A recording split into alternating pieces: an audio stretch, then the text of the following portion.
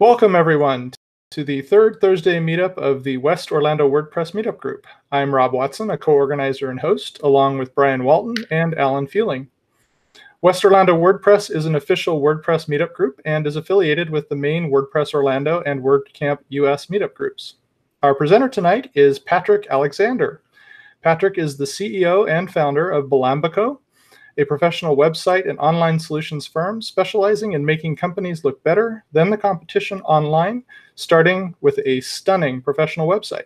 He was also the lead organizer of the 2020 WordCamp Miami in February.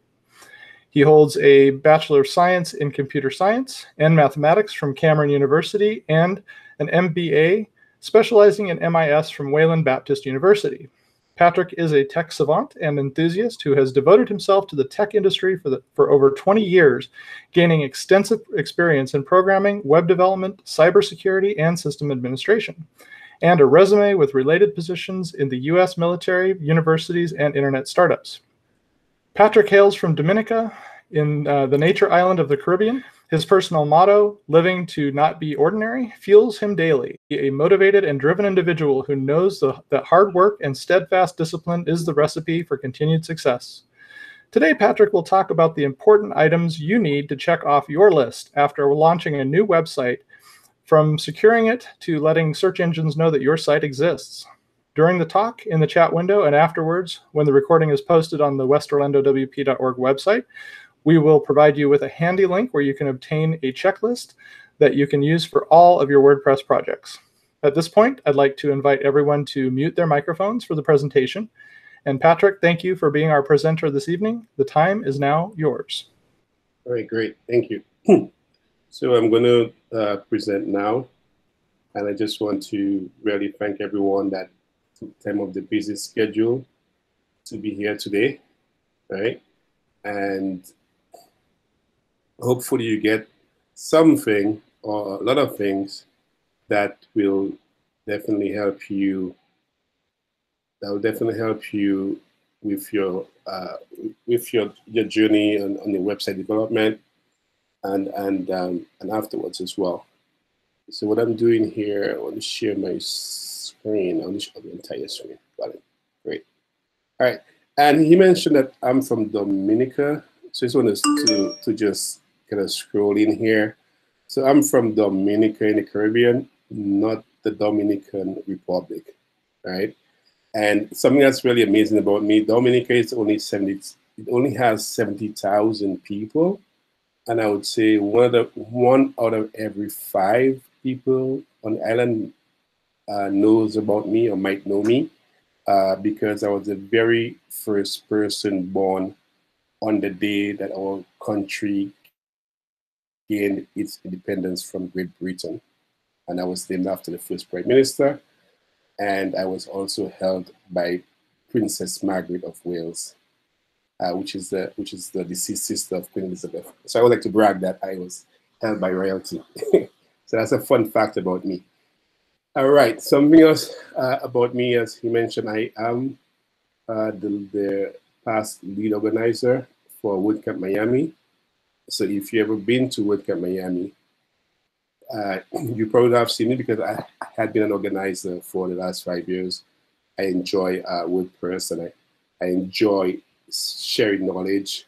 And one of my key or my future plans is to be that stereotypical professor with a tweed jacket and coffee mug. But that's retirement age, so that's what I'm aspiring to be.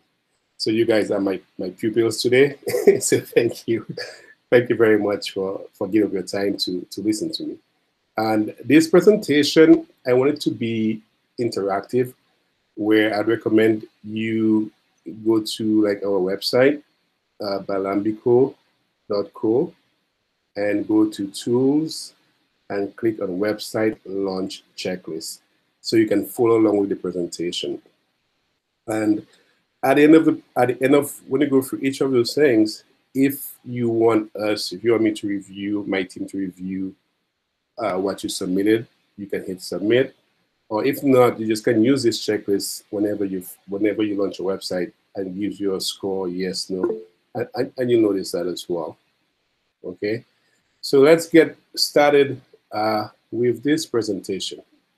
So now I'm going to, oh yeah, something else about the presentation that's interactive. At some point, I'm going to ask for some brave souls to leave the website in the chat so we can do some of those tests on it, on your new website that you launched or an existing website that you have, right? We can actually navigate it.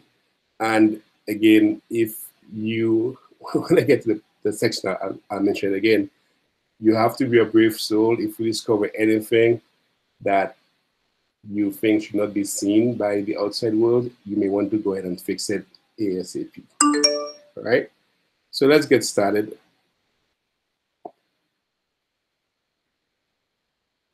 So the first 10 things you should do after launching a website.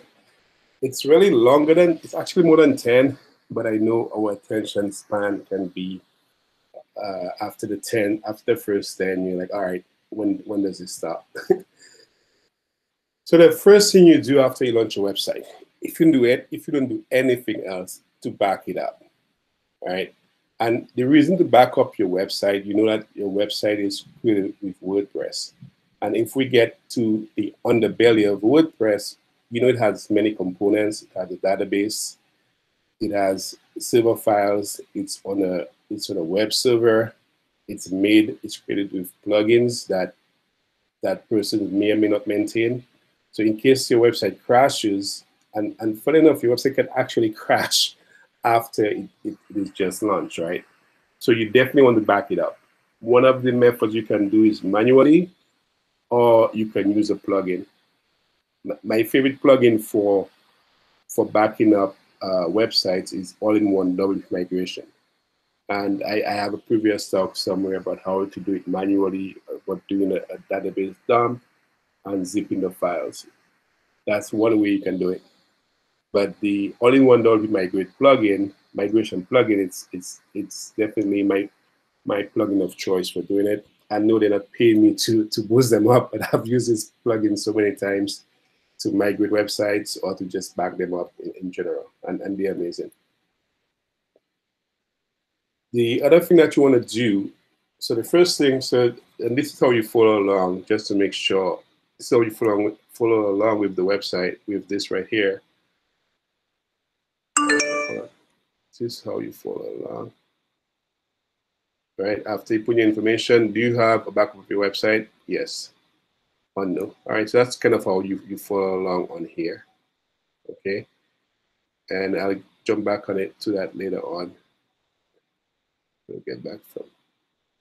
So make sure you update all your plugins and WordPress versions, and that's including the ones from the actual themes. So actually, something I want to share with you all is that the reason I have those 10 lists, these are things that we either neglected to do at one point that came back to bite us. So we definitely want to share it, and some of you may have experienced some of that as well. So update all plugins, including the ones that come with the themes originally. So you know some themes have the plugins and they're not necessarily in the WordPress repo. However, good theme developers always send updates to the theme. So if you have the themes and you have the plugins that came with the themes, make sure you always update them. And before you do an update, be sure to back them up. Also, delete all unused plugins and themes. So even if you make a theme inactive or a plugin inactive, it can still harm your website. Because again, these are open source. So if it's inactive, it's a temporary inactivation, deleted. Right? You know that WordPress is open source, and what that means is that all the developers have access to create plugins for WordPress. However, one of the reasons that WordPress always have updates every 5 months, they're normally security driven. So if you have a plugin that's dated or it's not being used, guess what? It might not be being updated, and it could pose a security risk. And I'm sure if you're very active in the WordPress community, you have heard of some plugins that have security vulnerabilities. Right. So with that said, you want to delete the plugins, and also in the themes as well. If you have a 2015 WordPress theme, default theme, right, you want to delete. You want your backend to look as lean as possible, because any asset you have in there, plugins, themes, modules that you are not using, they could pose a security risk. So you definitely want to delete them if they're being used. Additionally, you want to update all your plugins and themes for the reasons I mentioned, right? If they're not up to date, the previous version could pose a security risk. And in addition to that, apart from WordPress being updated, I mentioned it's open source, right? It runs on PHP. PHP is always in updates as well. So I'm sure some of you who had websites developed on WordPress 5.6 and sorry, not WordPress, PHP 5.6, and we have 7.4 now or 7.3. When they made that upgrade, some of your WordPress themes, I know one for sure that was very buggy, is Revolution Slider, right? You have seen that problem, and your host would have let you know, hey, we need to move up to WordPress PHP 7.0. So that's another important reason to always keep it up to date. So if you're up to date, then you don't have had that problem. The third point I have is, if you're using any paid plugin, plan to update them. So when you're about to purchase a plugin, I know many of them says that the only reason that you would need to maintain your annual subscription is because if you want any support. And that is true and not so true at the same time. What we've noticed recently is that if you don't, some of these versions of these plugins, if you don't pay for if you don't maintain that subscription, that plugin can actually mess up your site because it's not being updated. You don't get the updates. So for the same reason, so I know some of us are I call it plugin happy. You just, all right, one of the things for WordPress is that there's a plugin for everything. As you become more senior in this, you definitely want to think twice before you install certain plugins. So that's a quick tidbit. You also want to disable comments and enable capture on your website, just to prevent being spammed, right? And you want to find and disable allow comments at the page level and the settings. Or you could use a plugin like Akismet Advanced Anti-Spam Security or a Google Capture to help you control spam. Additionally, permalinks. So to ensure that you have user-friendly URL, the newest version of WordPress don't necessarily do that, but some versions of WordPress, previous version of WordPress, or depending on the theme that you use, they would default to your permalink or your URL always ending up with the number at the end, right? You definitely always want the name of that page and not the ID in the database. So if you ever see your website, you go your domain name.com/ and you see a number show up like =123 or number in there, that means that your permalink is not set. So the name of your page is not showing up. A number, the numerical representation of that data in the WordPress database is what shows up. So you definitely want that to show the name of the page so that wouldn't hurt your SEO. Okay? So that helps making sure your permalinks are set. That ensures that your SEO is good. I can show it to you real quick just in case you don't know what I'm referring to. So if you come here and you go to settings and you go to permalinks, you always ensure, so when the WordPress backend, right, you ensure this is set or post name structure. A lot of time by default it's like this, right? So you want to do either custom or post name. And when I mentioned also about where is it? So stuff like that, make sure when your website is, you discourage search engines from indexing the site, make sure that this is never checked. And actually, I'll talk about it again a little bit. And the comments, there's different ways to disable comments on the site. So let me just right here. So this, if you don't want to receive comments, make sure this is unchecked. So you go to discussion. All right. In addition to that, on the different pages of posts, you do quick edit and make sure this is not checked. Okay. All right. So back to the presentation.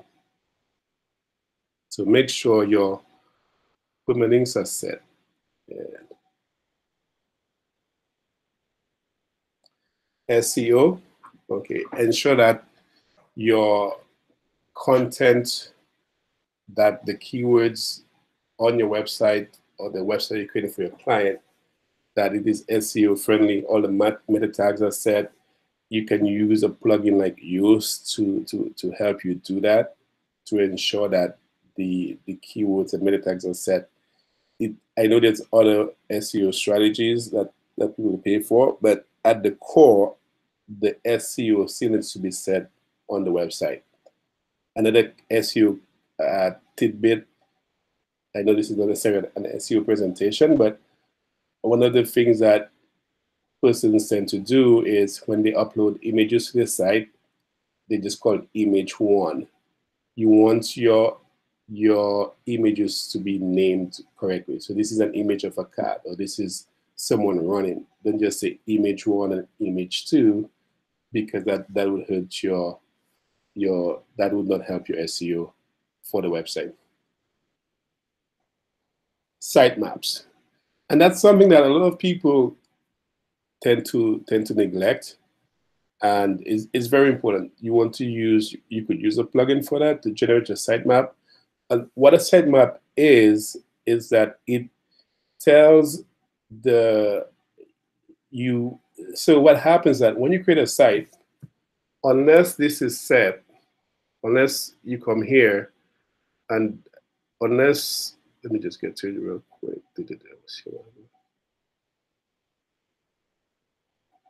All right, if this is checked, then the search engines wouldn't find your website. If this is not checked, the search engines will find your website, the contents of your website eventually. And I say I would eventually. When you submit a sitemap, what you're doing is that you're letting the search engines know that your website is there and come to find it. So you don't want to be, especially if you're creating a website for a client going to ask you, I can't find my website in a Google search. So if you want to ensure that that process is expedited, you create a sitemap and then you submit it to Google and Bing. These are the two more popular search engines. And to submit a sitemap to Google and Bing, you have to use either Bing Webmaster Tool or Google Webmaster Tool. And for Bing Webmaster Tool, you need an MSN or Hotmail email address if you still have one, or a Gmail address for Google. And that's how you get a sitemap submitted. In addition to that, if you ever delete content from your website, you definitely want to let the search engines know as well. So you regenerate your sitemap and resubmit it to the search engines. Something you should do after you launch your website, that's very key, is to do an audit. So the same way there's an accounting audit, there might be a website audit. And what a website audit looks like is you want to essentially double check every link on the website or everything that the search engines find. So not because that link is not necessarily, it's not because the link doesn't necessarily appear on the front of the website that doesn't mean that that content doesn't exist. It's always good to have an independent person or company do it. And the goal is to click on every link. Something that's interesting, and that's where we need a volunteer. Do we have anybody that would like us to do a cursory quick audit on one of their websites for this presentation? Do we have anyone in the chat? Anybody? Any brave souls? Come on, somebody. It's not as intrusive. It's just trying to. So if you have a website in here, you can post it real quick, so we can do a quick audit on your website. Do we have any brave souls? Rob, do you have a website that you want to? All right, we have one. Someone said they built this one. All right, let's do a quick audit on this site. So this is what I was talking about. You come to Google and you do site. Let me see. Well, you definitely wanted to. You need to have it exactly how the website appears. Okay, so this is how it appears. All right. So let's see. Let's show you site. So it looks like this site, right? So this is what I'm talking about. Google does not index this site, right? So what's this? You definitely want to make sure that discourage search engines from indexing this site is not checked, right? This might be one of the reasons we cannot find it. Does that make sense? Sometimes, let me see if we put www in front of it. And when I'm doing that, can somebody else? Yeah, so this site is not indexed by Google. So you definitely want to make sure that this discourage search engines is not set. Anybody else? Oh, it's only been up today, so I guess you did not submit it.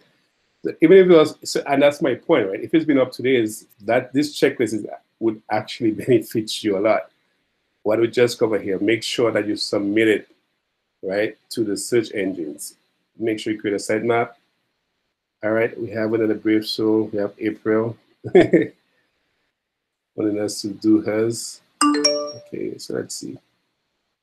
Again, the same thing. We want to put this in there and search it how it appears. Right. Let us see what shows up.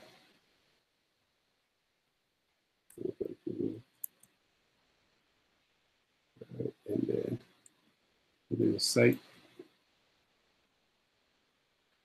So this is just a quick cursory. So we can go in. We can essentially go line by line and see does she really want this. So this is my site. This is content that April wants out there, right, April? Right, so if it is content you want out there, that's good. And sometimes when you're doing this, you could see dummy text. So what this is just a quick look to see if there's any. So there's about 8 pages of content because the site been out for a while. All right, so we're in just a quick cursory look. Okay, so if there's anything out there that she doesn't want to have on here, and a lot of times by just doing this, you can check, right? So this looks like something that she may not want out there. Let's see. All right, like this. This is just a generic picture, right? So that's something that she may want to remove. It's not real content, it's just a picture. So I'm guessing you get the idea. You'll get the idea. Okay, this is kind of, and again, we're just doing a quick cursory audit. So what this does is that it finds, when you put this in as is, it finds everything that Google finds about your website in a nutshell. So sometimes you may have dummy text, you may have dummy text or test pages that you thought is not being found. That can help you. Okay, so let's continue. So you can use this for audit. Let's get to, right. Let's continue the presentation.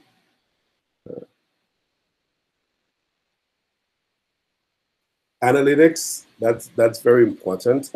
Google Analytics, and that is essentially just to keep track of who's coming to your website, especially if you're building websites for clients, right? Sometimes you want to use that data to let them know how much visitors they have going to their site, where they're coming from, especially if you plan on doing email marketing campaigns. This provides deep insights, and Google Analytics is a good tool to use. And for Google Analytics, you need a Gmail address to set up Google Analytics. Security, that's a big one. You definitely want to limit the login attempts by anyone trying to get to the admin section. You also want to install Security. I love Security. Their free tool is awesome, and their paid version is even better. And something that you want to use is Hacker Target, especially if you definitely want to lock down the website. And I'm going to show you what that looks like.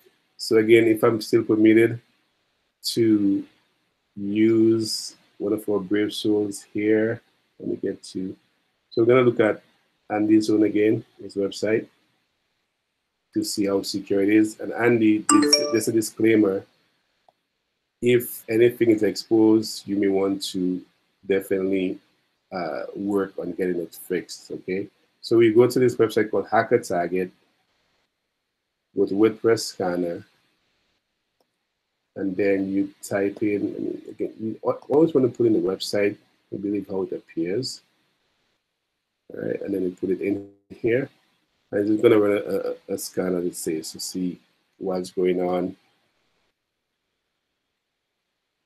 And there's a few things it may expose if some security lockdown hasn't been done. I actually love this tool. And this website is, let's see. So we cannot tell what WordPress version that is. That's good. We can tell that it's on a shared server. It's not a good thing, a bad thing, but you can actually see there's 500 sites hosted on there. So you want to know that if any of these sites are hacked, your site could be hacked, and that's information that could be hidden as well. Okay. Let's see what's going to backlist threat on Intel. No, that's good. That's good. That's good. WordPress plugins, you don't want it to say which plugins you have. So you definitely want to hide the plugins, especially if there's a security risk with a plugin. So a hacker could exploit that. Okay, but the good part about it is that it's up to date. It's current. It has the latest release, so that's good. The plugins are up to date, and that's also good. Not being able to tell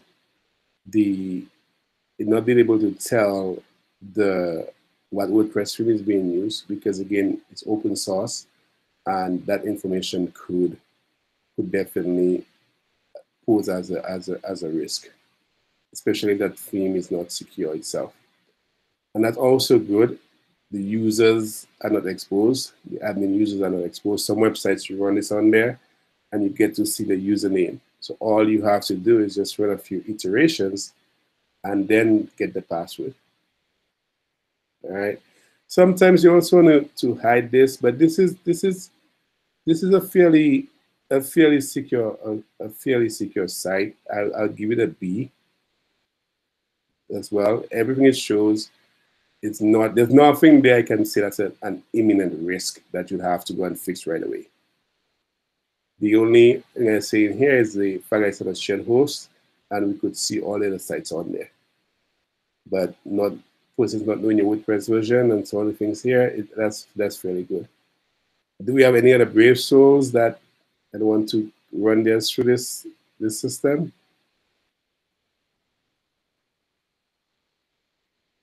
Does anybody else? All right. So that's something. So let's do a quick, let's see where we are in the presentation as well before we take some questions. Let us see. Okay, so